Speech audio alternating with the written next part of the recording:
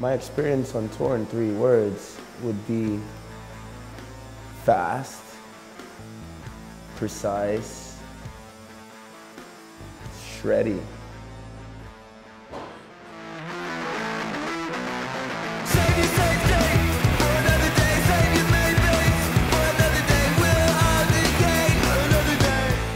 Every night's been a party, you know what I mean? We had a good drink in London, good drink in Coventry, the Casbah, highly recommend it by the way, cracking venue, cracking nightclub. It's been up and down, you know what I mean? Some nights we've just been chilling out and then others we've been gone for it. We always have so much fun, you know, London is always this stylish, crazy, weird time, and it was again. But Liverpool really surprised us this time. We just had fun and just partied with our friends afterwards, and it was cool. We got into a fight there last time and we got arrested in Liverpool, so it was nice to just have like a friendly time there. We met this family in Nottingham and they took us to their house, you know, and they were just stocked up with absolutely everything. It was really nice.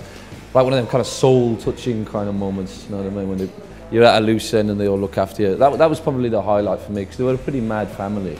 I fell really hard in Bristol, which sucked, and I had like a big bruise on my back. It's kind of gone now. But I don't know, just like playing shows, playing new songs, kids are going wild, it's fun.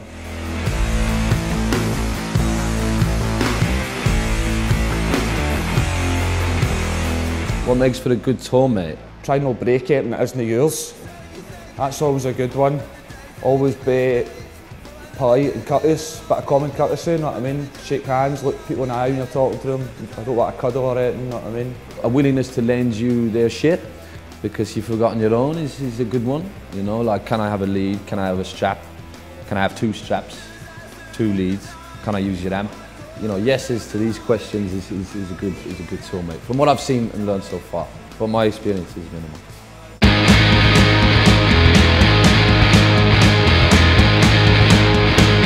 On the tour bus, we've been listening to a lot of random stuff, man. We've been keeping it pretty mellow, actually, because we've been kind of getting wasted during the night. So during the day, we've been keeping it really like peaceful and mellow.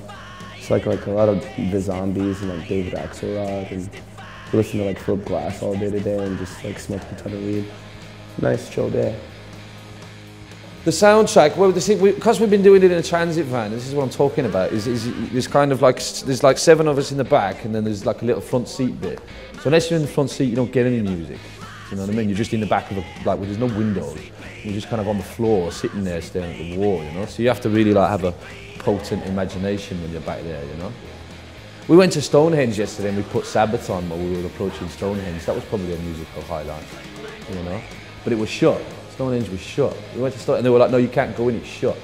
It's okay, it's a ruin, isn't it? How can it be shut? We played one gig, I think it was in Edinburgh, where she says before the set, you know, we hear you have quite the reputation, so we don't want any kids getting hurt tonight. So like we played and there was like just like 10 bodyguards and shit.